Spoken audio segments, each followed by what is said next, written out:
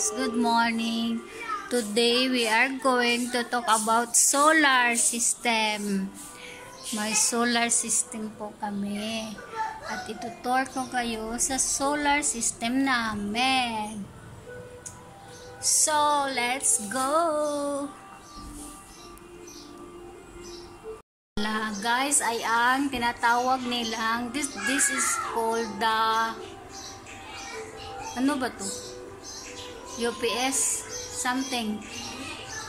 Ito ay ang mga wiring galing sa upper. Yan. Ito, but anyway, ito yung mga parts nila. These are the parts. Ito. At inside dito is maraming breaker. I don't know how to open this, but it is like this. See, many breakers. Then this is also another breaker here. And ito ay these are the batteries. Tingnan mo naman the battery, guys. Tall battery, new battery, and one battery costs 60,000. So 2 battery is 1,20,000. Overall, in all, guys, expenses are like punch luck 5 lakh in rupees. In peso, it is 100,000 peso. So I know maraming nagtatanong, many people are asking about solar. So tara, punta tayo doon sa upper. We will climb upper.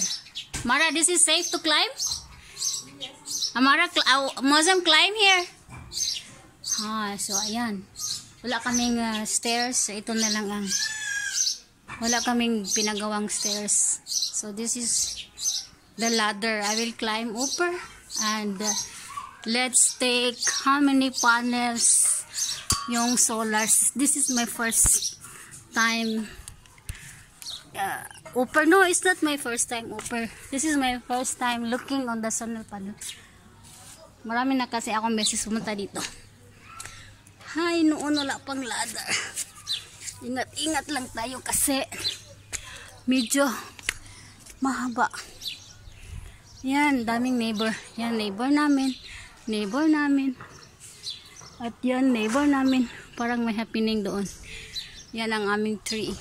Ito ay ang AC ni Amara. So, ayan na, guys. Ayan ang this is our AC. That is AC of guest room. Itong house na to, guys, is 7.5 Merla. And 7.5 Merla with 3 rooms, and all 3 rooms have AC, air condition, and we have also 3 meters of WABDA in this house. I remember last summer, yung bill namin ay umabot ng, our bill reached up to 40,000 rupees. So ngayon we are having our solar panels na. This is, by the way, this solar panel are owned by Muslim. He spent 5 lakh for this solar panel. So ito na. Let's count. 1, 2, 3, 4, 5, 6. 6 solar panels. And yan, 6 solar panels. 1, 2, 3, 4, 5, 6. Medyo hindi maaraw ngayon. Walang the sun is not so strong today. Kasi umuulan kagabi.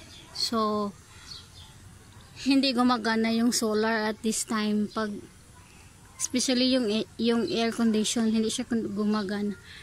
By the way, itong 6 panel na to, 1, 2, 3, 4, 5, 6, kaya na niyang magpatabo all together. Air condition, refrigerator,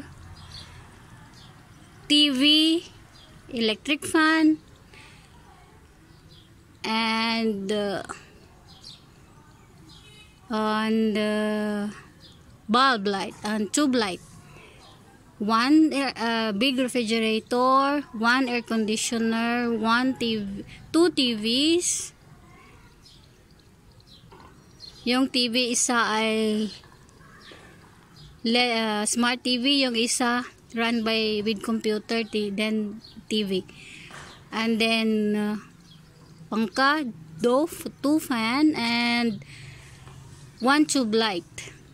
Kasi sa amin, sa room, in our room, we have tube light, TV is running, pangka is running, and refrigerator is running. If the sun is really shining on that day, kaya niyang magpatakbuhin lahat. If we have refrigerator running and air conditioning running, we cannot do the iron. If no air condition, then we can do the iron. So yan, laking tipid. At saka we start the air condition, we start running it at around about 12 at noon, and then up to 4 o'clock in the afternoon. Then we switch to WAPDA. So malaking tulong. This is a big help for us guys, na kasi mahal kasi ang dito. Pag summer, sige, pababa na tayo, let's go down na. Pag summer, siya, napakamahal talaga ng yan ang aming mulberry tree, yan ang aming water supply. Napakamahal talaga ng WAPDA ngayon. See how they install it. Hanggang okay means, what means? Dirty? Broken? Mashallah, alhamdulillah, no broken, mara, new. I have friend in Facebook and they want to know about solar system. Problem only if there is rocks or stone or bricks, then it will cause the solar to break. Mahal na pa naman ito, wag naman sana. So ito na yan na guys, ang aming solar system panels. It costs Muslim punch lock, 5 lock in piso, it's 100,000 piso. But malaking tipid na din. Pag walang solar, nako, ang dami talagang Sige guys, si selfie muna ako habang nasa taas with my solar.